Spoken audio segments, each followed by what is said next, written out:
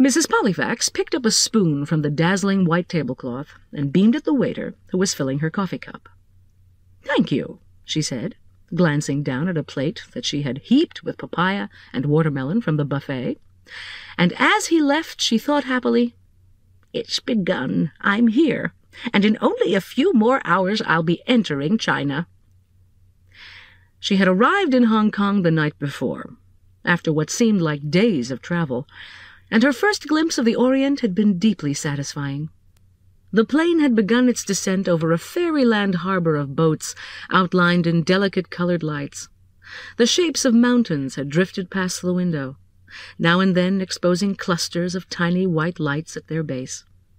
Villages, presumably, before the harbor suddenly reappeared, enchantingly toy-like from the sky.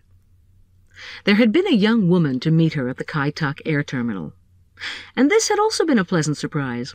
A representative of Markham Tours, who introduced herself as Miss Chu, efficiently bundled both her and her suitcase into a car, and told her that she would personally appear in the hotel lobby at 11 the next morning to introduce them all to Mr. Li, their China Travel Service guide.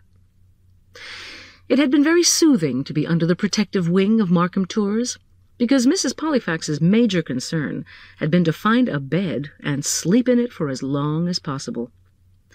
2 nights in the air, her body did not yield itself happily to plane seats, had reduced her senses to a state of numbness.